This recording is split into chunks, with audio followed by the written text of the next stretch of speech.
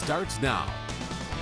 The Minnesota Secretary of State is encouraging mail-in voters to submit their applications and their ballots as soon as possible. One reason is that federal judges are now considering whether mail-in ballots received after Election Day should even be counted. In September, a Republican lawmaker and a GOP activist who are electors for the presidential race pursued legal action against an August court ruling that allows ballots received after the election to be counted as long as they are postmarked by November 3rd.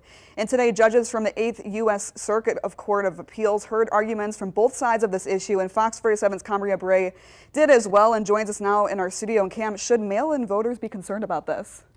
Well, Maddie, if you haven't sent your ballots by now, maybe a decision yesterday went against extending a vote counting extension in Wisconsin. Should Minnesota mail-in ballots be counted after Election Day? Federal law absolutely bars counting votes in federal races that election officials don't even have in hand on Election Day. While the attorney for the Secretary of State says it's too late to make a change, a week away from Election Day.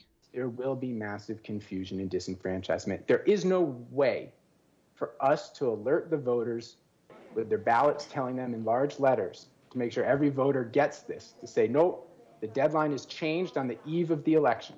Other states have had the same dispute. The U.S. Supreme Court sided with Republicans Monday to prevent Wisconsin from counting mailed ballots that are received after Election Day. Plaintiffs in the Minnesota case say ballots counted after the election could complicate things. Here, a ruling by the court on the merits would actually serve to avoid disruption of the election and would serve to allow voters to vote confidently and to understand what rules will govern the counting of their ballots.